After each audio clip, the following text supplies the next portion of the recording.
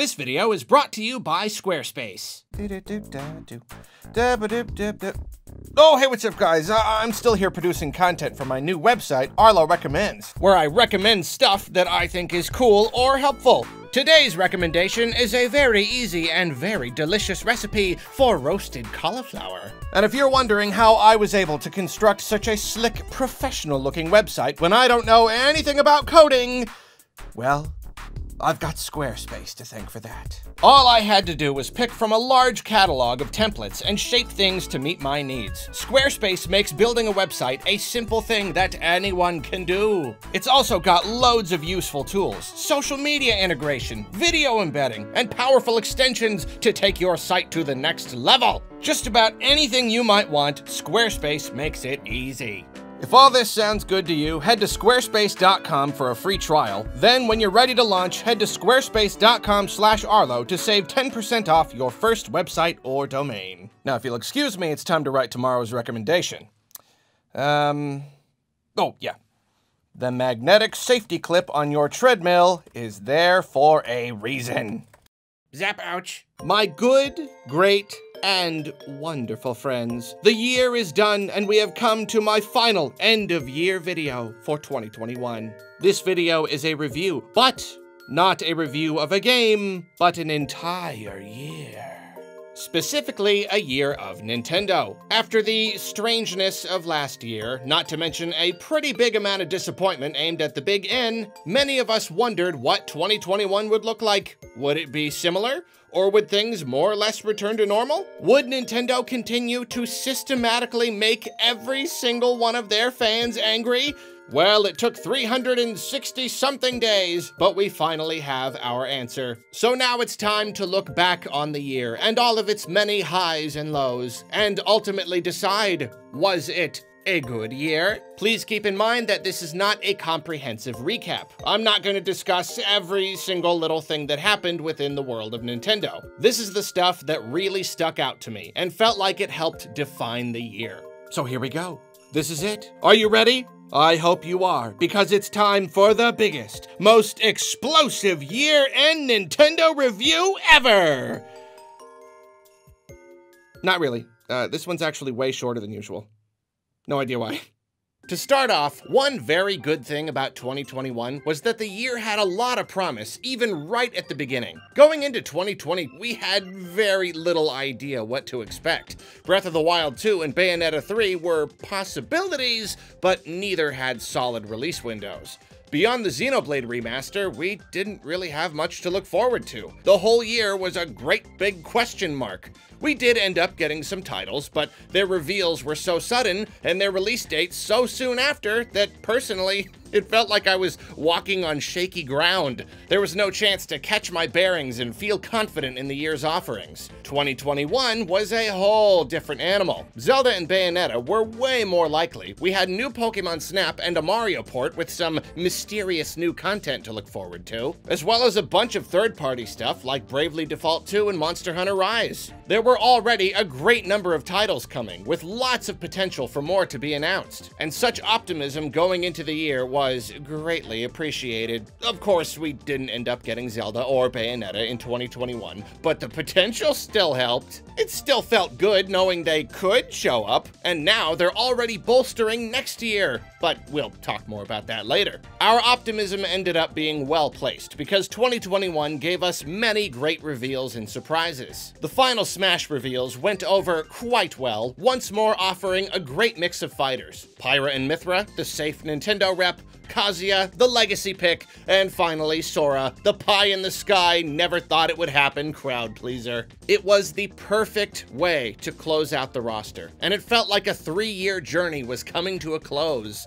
A special moment, for sure, and not the kind we get to experience every day. Then, of course, we had them sweet, sweet game reveals. Nintendo began the year by revealing Bowser's Fury, which was a delightful surprise. And despite that random announcement making it seem like Nintendo Directs really were a thing of the past, Directs made their grand return the very next month. We ended up getting 3 of them in 2021, and as I said in a recent video, I think it was one of the best years for Directs Directs yet. Each presentation was entertaining and gave us a terrific spread of announcements, pleasing so many different fan bases. There were the casual fun titles like Mario Party Superstars, Mario Golf Super Rush, and WarioWare Get It Together, all of which released soon after their announcements. Then Bayonetta 3 finally got its big reveal. Skyward Sword HD was announced. We got news that Advance Wars is coming back.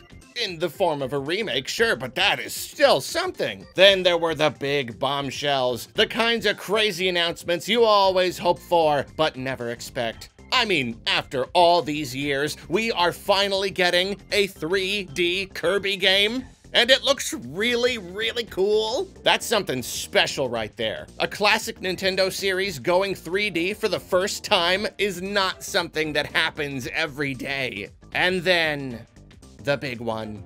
It is also not every day that a long-neglected series gets a new entry. A series that has sat for literal decades without getting a mainline title. And its fans wonder if such a thing will ever happen.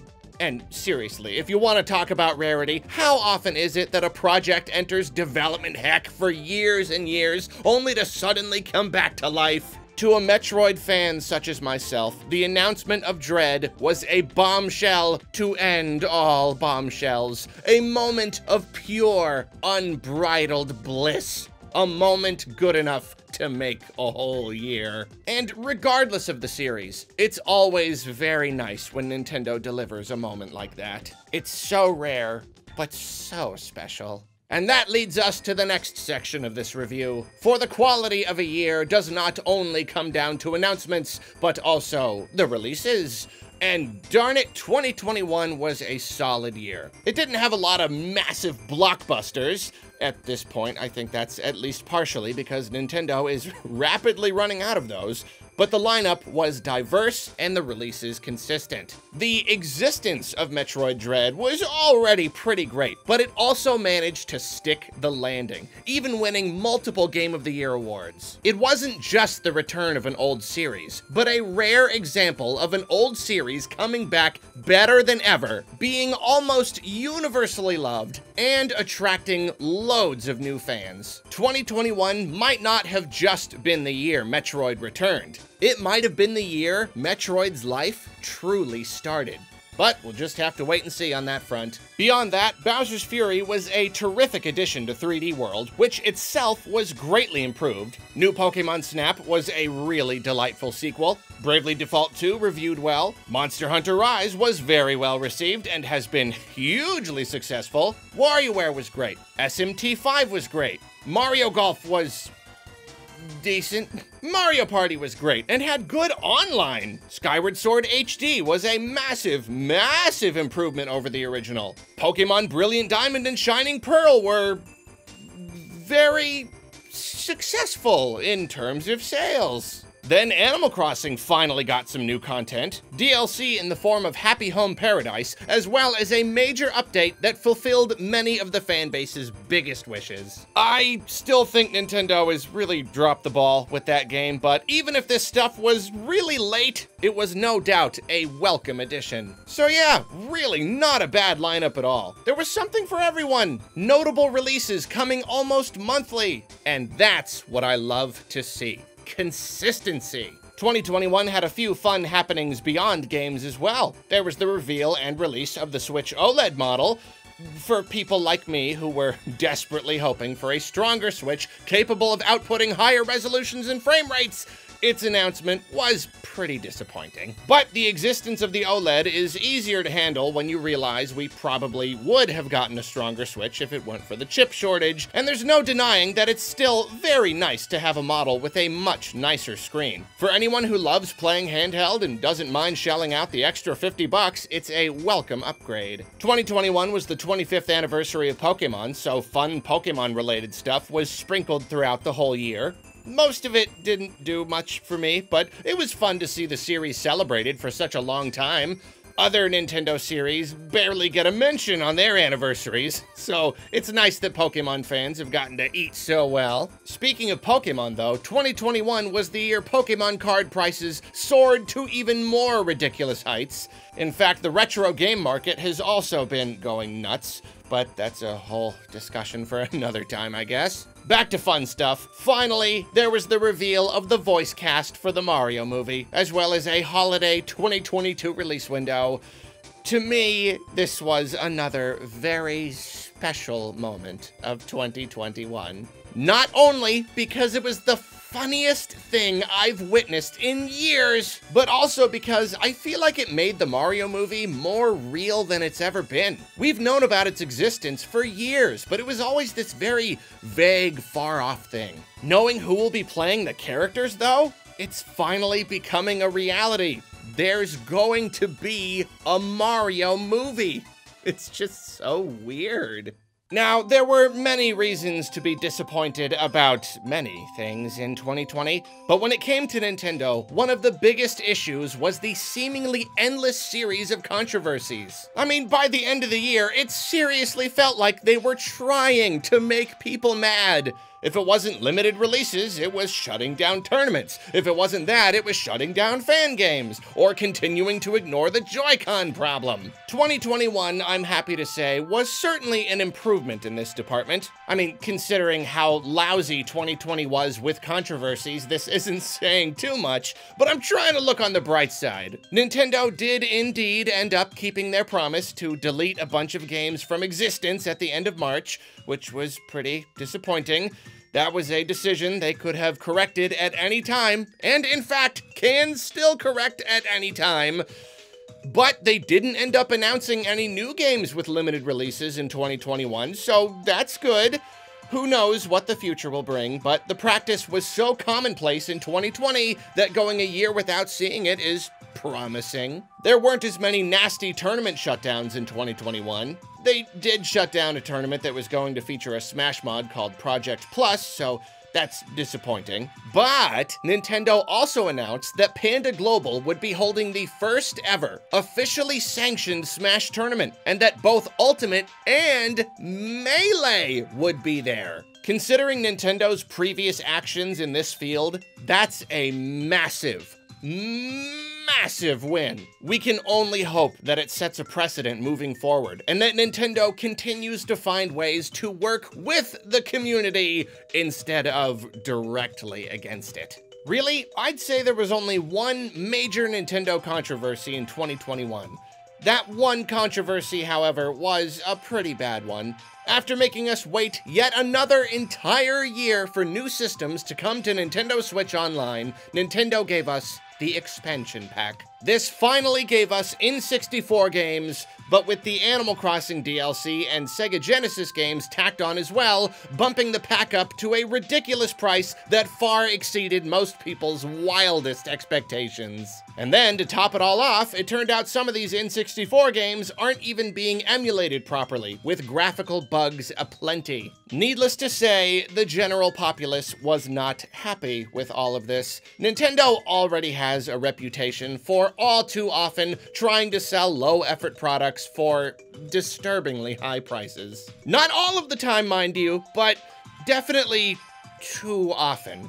Sometimes it kind of feels like they're trying to push the limit of how much they can squeeze out of us, and to many, this felt like a new low. Considering they won't allow us to buy these old games anymore, and instead want us to sign up for this classic game service, presumably forever, the price is simply too high. And the thing about these controversies is that they seem to compound each other. Nintendo busted out of the gate with the Switch and made so many people happy. Sure, the accessories were too expensive, but the system was great and the games were coming fast. They built up a tremendous amount of goodwill. But now, with each additional nasty move, they're bleeding all of that goodwill away. If they had announced Nintendo Switch Online with the expansion pack a few years ago, maybe the reception wouldn't have been quite as negative. But more and more, they're revealing their greedy side, especially after each passing year of Joy-Con woes.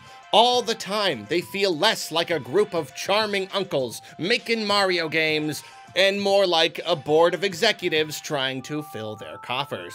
They're making money hand over fist, but it's disappointing to see their public image slipping like this.